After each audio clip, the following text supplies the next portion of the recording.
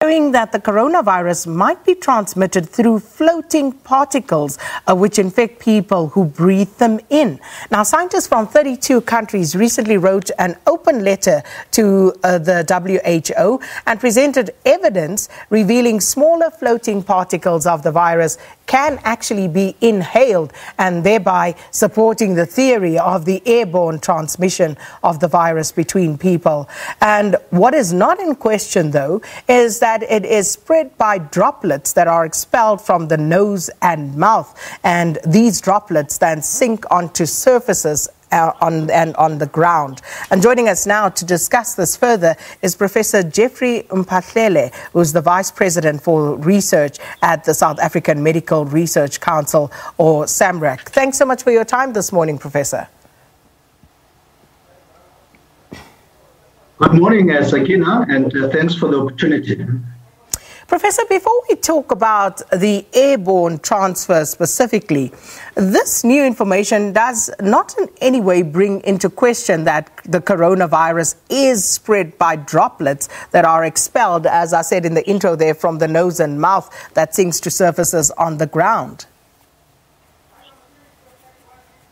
Now, there's nothing wrong with the emerging evidence as far as this virus is concerned. Given that it's a respiratory virus, we do know that other respiratory pathogens, whether you're talking about say TB, measles, for example, respiratory syncytial virus, is transmitted by airborne, especially things like measles, mumps, and rubella. So even chickenpox, it can be transmitted by airborne.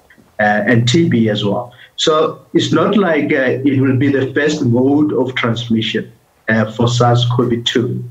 We do have airborne transmission for other pathogens. Now, Professor Mphahlele, at this stage, we're told it is circumstantial evidence that was presented. But please explain to us, assuming that it is, what else would have to be done in order to prove that this theory is actually correct? Yeah, I think we will.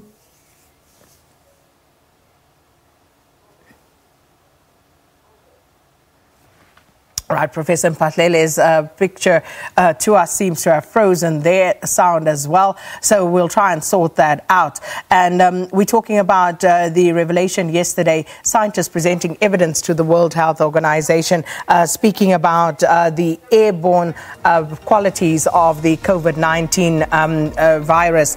And we are speaking to Professor Mphahlele about this and just finding out more with regard to the pandemic. Professor Mphahlele, I believe we have you back.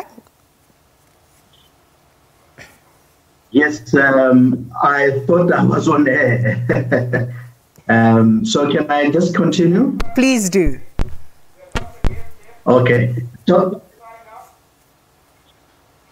okay, thank you very much. I was just saying that for the ordinary person in the street, when you talk about airborne transmission, they want to know how far this virus can actually travel. If you say it's airborne. Can it travel, for example, more than 10 meters? Is it a kilometer?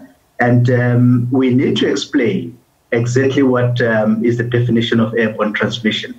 And when you look at the information that is emerging, it looks like what they mean by airborne transmission is that the virus can travel beyond 2 meters. And this is what we already know. That if you sneeze or cough or talk or even exhale, you can actually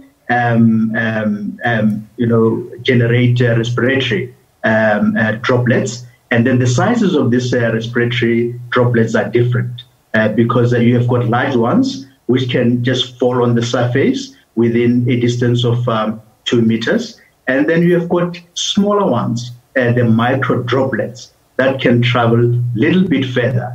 And it looks like it will be a distance of several meters, And my guess is that maybe we are talking about something like within 5 meters, but definitely not more than 10 meters. Poses a risk, obviously, if you are in an enclosed environment where you don't get, air circulation, especially, circulation of air from outside, because then this contaminated air will keep on circulating in the room, and it poses a risk to people that are sharing the space with you. So, given what you've just told us, Professor Mphahlele, and looking at the protocols that we already have in place, like the wearing of masks, the issue of social distancing, we told between 1.5 meters and 2 meters, and you saying that this virus, if airborne, could spread maybe 5 meters. That's quite far. Now, if the virus is airborne, then what exactly needs to be done? Do we need any new protocols to be introduced to deal with this new information? So it's exactly the concern of the public, because what it means is that if you are in an enclosed environment, how do you keep a physical distancing? Should this or should it be more than 2 meters? And I guess what we need to do is that we need to enhance what we already have. So obviously, the non-pharmaceutical interventions that we already have in place, especially where is extremely important now. So if you were taking, these non-pharmaceutical interventions not serious, this is the time that you need to be very, very serious about wearing masks and also keeping a safe distance apart if you are in a public space. But, the safe distance now becomes a relative. It becomes debatable because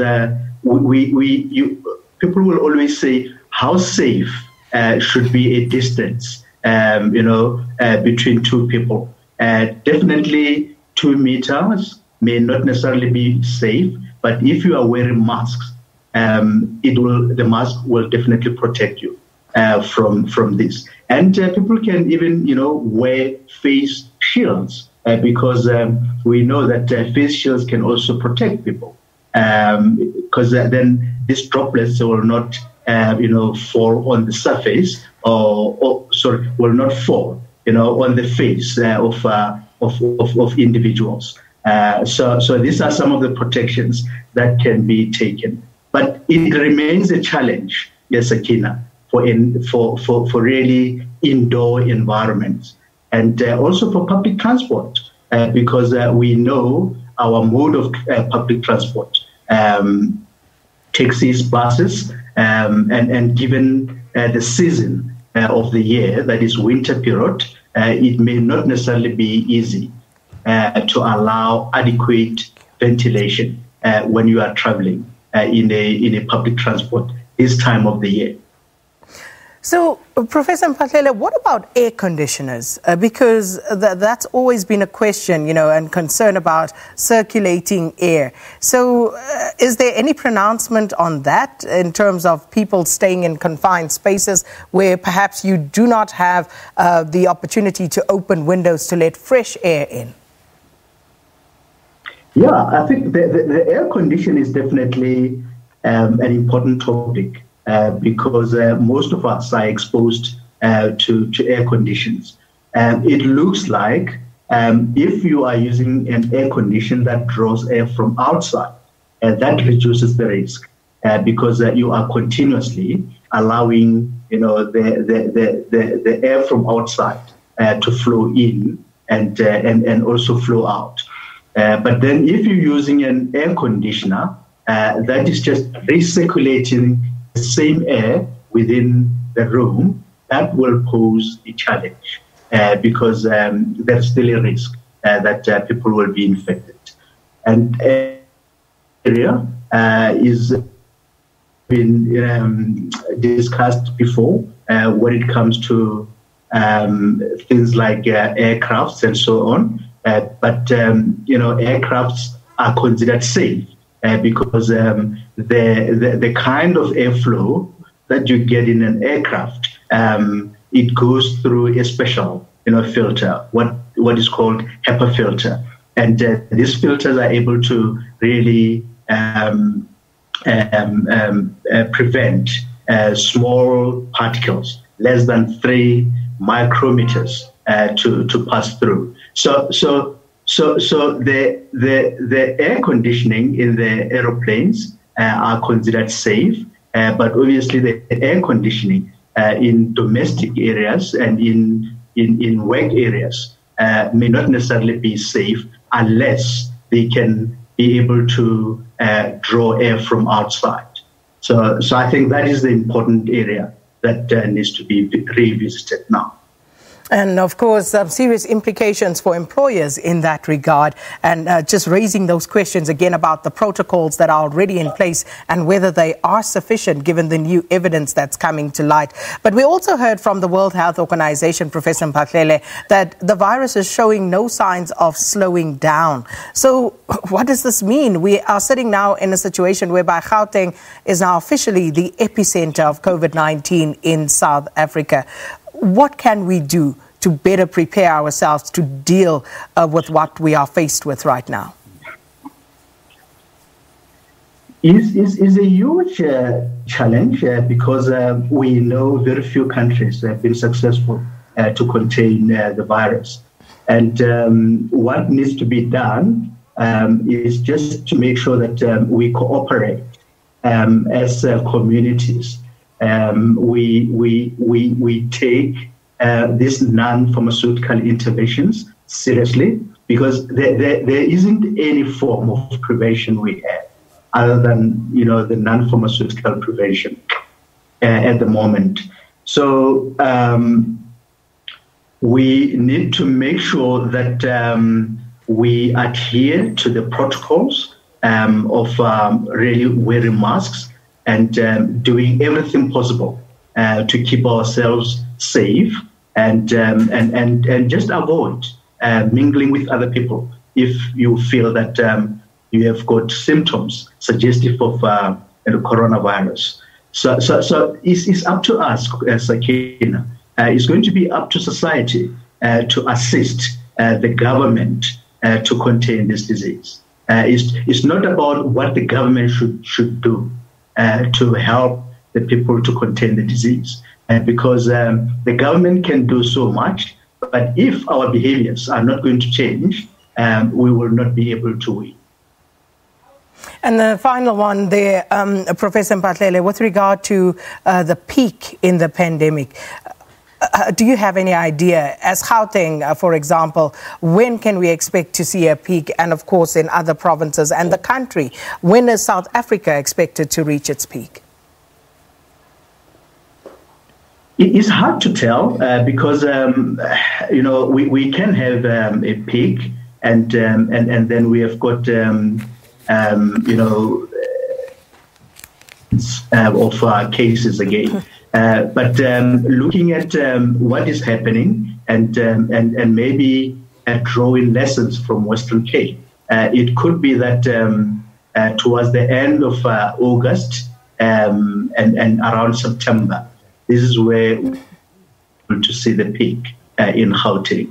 But I doubt very much that July will be the month where we will peak in terms of number of cases. Well, thank you so much for your time. And that was a Vice President for Research at the South African Medical Research Council, Professor Jeffrey Mphahlele, discussing the WHO statement that evidence has now been presented that the coronavirus may well be airborne as well as other COVID-19 related issues. It's time now for your latest news.